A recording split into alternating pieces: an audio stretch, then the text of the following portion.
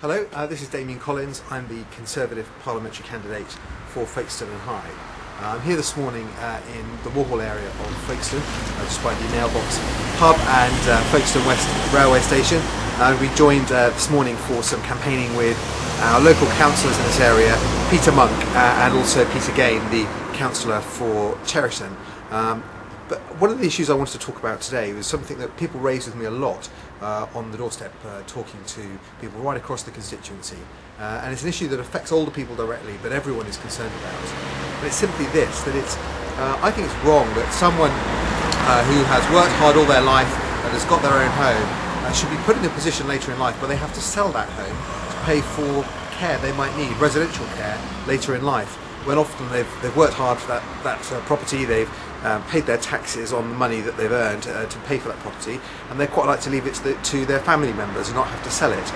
Well, we've introduced a new policy idea which will protect people from having to sell their home, where they'll be able to take out an insurance policy backed by the government, which will mean that they're never put in that position where they're forced to sell their home, and instead they'll be able to claim off of that policy.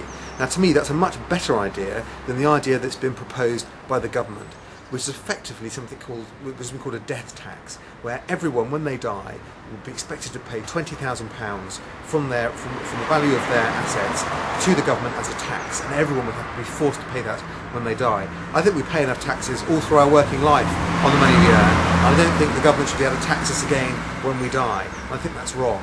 In the same way that I think it's wrong that taxes like inheritance tax, which were really only supposed to be for the super wealthy, are now being paid by people of all walks of life who have saved and got their own home. A lot of homes, a lot of family homes, if they were sold in the market now, are worth increasingly quite a lot of money, and that means an ordinary working family might be left with quite a big tax bill if one of their loved ones dies and they're having to sort out the estate afterwards. And this is all wrong too.